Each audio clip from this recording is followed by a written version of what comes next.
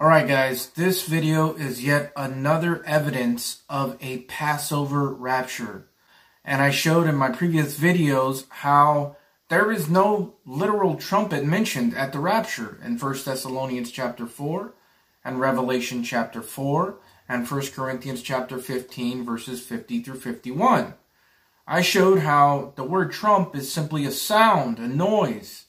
Number 4536 in the Concordance Greek, it means a reverberation.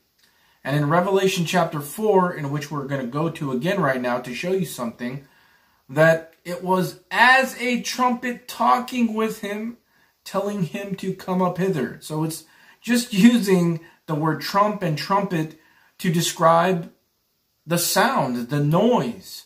And it's a voice. It's the voice of God. And in all of these passages, it's the same exact thing. So again, this is why, Feast of Trumpets, just because there's trumpets involved, which there's trumpets involved in all of the Hebrew festivals, but just because you hear trumpets, you think, oh, we see trumpets and trumps in the rapture. No. So I've shown you guys all that. But now I want to show you another amazing evidence of a Passover rapture, which I firmly believe it's 2025. The argument can be made for 2024, however, I'm at 2025. Regardless, that's where I'm at. You don't have to believe it. The last thing that I want to do is gaslight people. What I do believe people need to be warned about is, the chaos and impending danger that is probably coming this year, but is definitely going to be here by 2024. So now we go to Revelation chapter 4 again. And I want to show you that this is how God leaves us hints and clues as to lots of things in the Bible. This is Proverbs 25:2. It is the glory of God to conceal a thing, but is the honor of kings to search out a matter. And a lot of these things that I get are just by revelation. I'm just, meditating, thinking about God and His Word. And really, He's putting it on my mind. So check this out. Revelation chapter 4, we know that the number 4 is the number for door. At 1 Thessalonians 4, again, door, right? Now watch this. Here's a Passover evidence. Again, a clue that God leaves us for the rapture of Passover. It says this. For this I looked, and behold, a door was opened in heaven. And the first voice which I heard was as it were a trumpet talking with me, which said, Come up hither, and I will show thee things which must be hereafter. So, clearly, again, just pointing out that it was as a trumpet talking with him. It was just, the trumpet is as a voice. It's using the trumpet as simply for sound. It's not a literal trumpet there. But the interesting thing is that there's a door opened in heaven. In chapter 4, which is the number 4 for door, well, where do they use doors in the Hebrew festivals, the appointed feasts? Passover. Remember? At Passover, they put the blood on the door.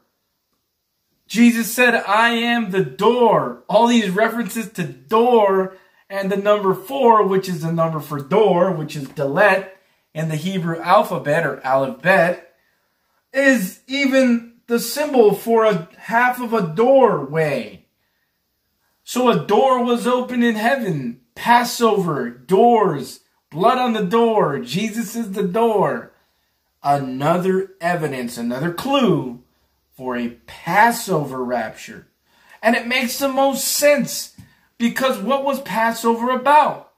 Well, Passover was about going in the house, but putting the blood on the door, so that at Passover, when death came upon the whole town, they were in the house, hence in heaven, hence Passover, going up in the door, and they were protected, and they had blood on the door.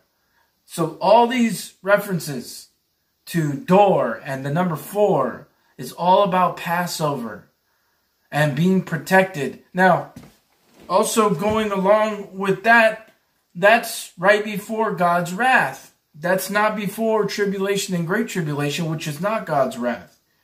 God's wrath starts in 2025. Psalm chapter 2, verse 5. Romans chapter 11, verse 25. Fullness of the Gentiles. All of these patterns are all there. 2025 in the concordance, or the year 5785 in the concordance, and then the next 3 years in the concordance are all darkness. It's blind and it's slaughter. That's an amazing hint. That's an amazing clue for a Passover rapture. The door, and having to do with Passover, blood on the door. Jesus said, I am the door. They went in the house, and the blood was on the door. That's us being called up to heaven, going in the tabernacle of God, the house of God, or in the city. Just like when I believe it was Jesus, told them to go, and you'll see a man with the pitcher, which is symbolic for Aquarius, and then go into the city. That's heaven. And just like the great deliverance in Genesis chapter 45. These patterns are all repetitive. But like I said, it's like the Gospels. You're getting a different view a little bit on each story, but it's all talking about the same thing. Just like the Gospels. They're giving you a little different outlook, more information actually, all on the same things. So that's amazing to me. The door. Well, where is the door used? Passover. Not the Feast of Trumpets. Passover. And the door was open in heaven. That's a clue. That's a clue, guys. Oh, man, that's so cool to me. Man, when you hit me with that this morning, I was like, oh, I got to share that.